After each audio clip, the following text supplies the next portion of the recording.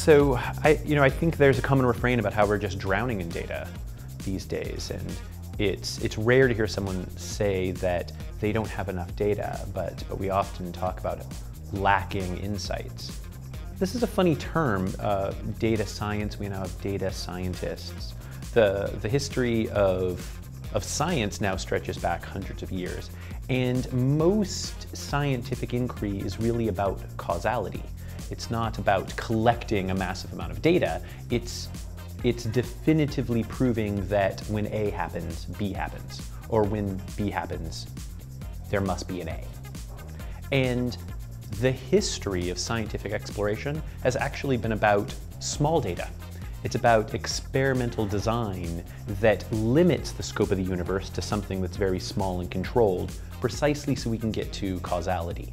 Now, we're displacing a lot of those small data techniques, which are proven over hundreds of years, to answer those causal questions by throwing more data at our analysis.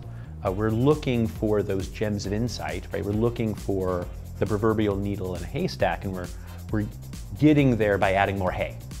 And that's a misguided approach.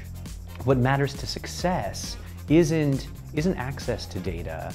It isn't the scale or scope of data. It's actually matching that scale and scope to the problem at hand to find the key thing that we all want to know, which really is causality. If I do this, will I get the outcome that I want?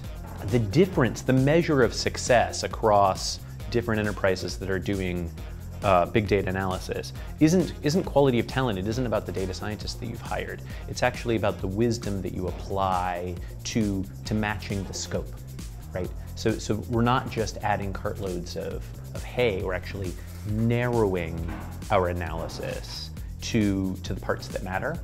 And I haven't found a rigorous process for that.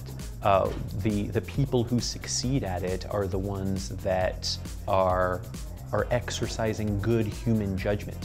So the people, ironically, who are succeeding the most with data are the ones who don't take a kind of data collection first approach. They're not the ones that are overly reliant on data science, but actually the ones that are using their human powers of intuition, perception, and the wisdom that's accreted over experience to limit the investigations at hand to really match the central questions about what really has causal effect that we care about. I come from a cybersecurity background, and what I'm seeing is that the opportunity for cybercrime in this space has to do with the fact that computers can just replicate humans.